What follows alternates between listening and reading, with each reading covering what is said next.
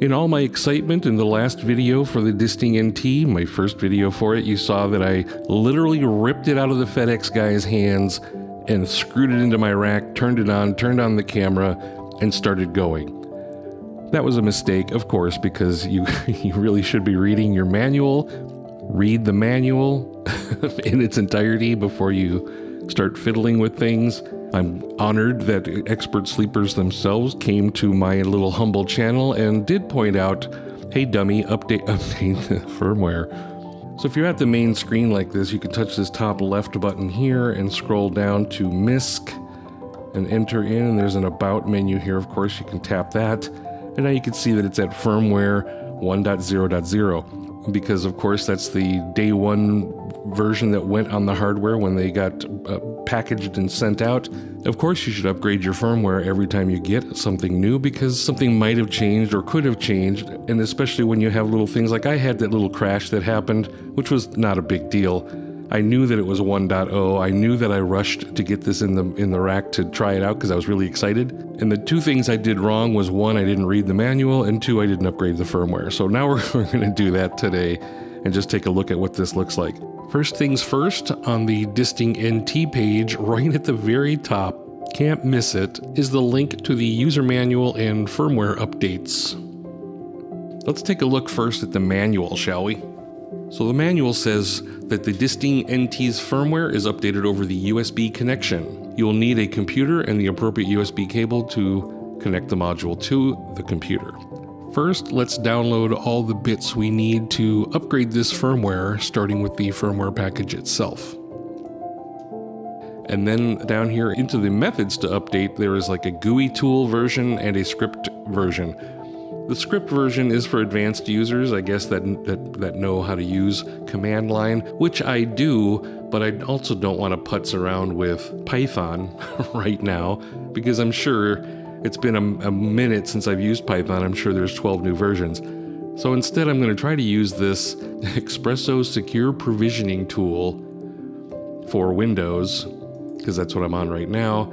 I went through the absolute agonizing effort of downloading this MCU Espresso Secure Provisioning tool, which I hope has nothing to do with expert sleepers themselves, because what a nightmare that was. That was absolutely a nightmare to download this tool. So if you scroll down and find the installer for your operating system, and you click the link, you are going to have to make an account, which is unfortunate, but this is the world we live in. So you'll have to first create an account, email address and password. You'll have to go through a number of CAPTCHA verification code strangeness just to get in, to be able to download this software.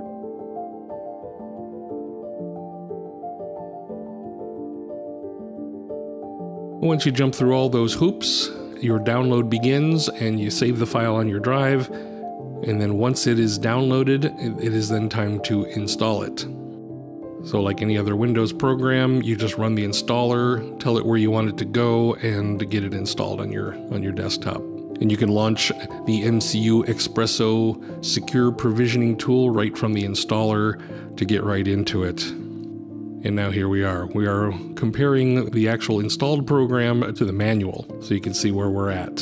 So the first thing I think I want to do here is click on this Import Manufacturing Package link, and I will go find where I downloaded it to, and I will also set up a workspace location where I want to create the workspace at. And so now we have the same UI that we see in the manual when we're about ready to do the installation. However, there's one more thing I have to do that I forgot to do earlier, and that is actually connect this thing up to USB so this software can speak to Disting NT. So let's do that real quick. All right, so right up here, put the Disting NT into bootloader mode, which you do via the miscellaneous menu. Enter the bootloader mode. Are you sure? The module will show you a message entering serial downloader and appear to hang. So let's do that real quick.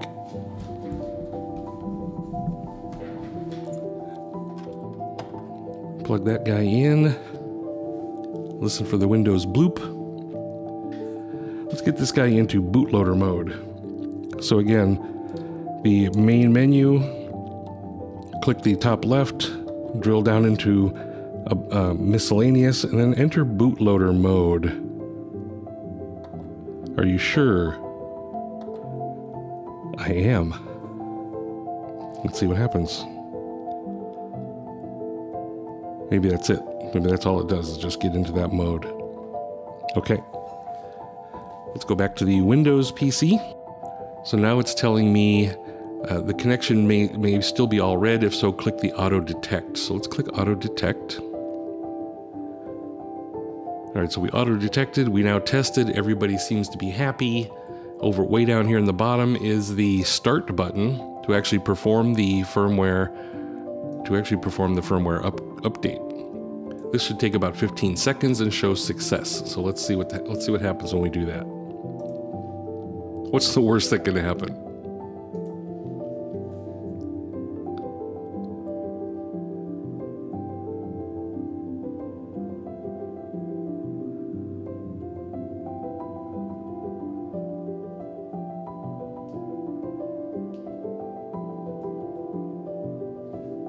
All right. Turn off the module and turn the module off and back on to resume normal operation. All right, so here we go. We're going to power cycle. I think I can take out my USB plug at this point. Turn it back on. Wait for all the loading to finish, and then we'll go check the About screen.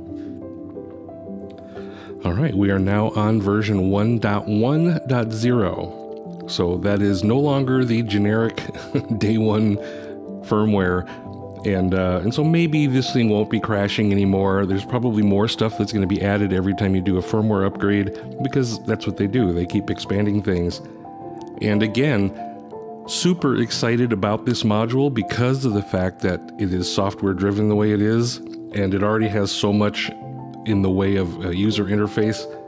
And at this point, software is going to just keep expanding this more and more and more over the years. And so thank you, Expert Sleepers, once again for such a fantastic module that is going to be extensible for a very long time. I think that's it.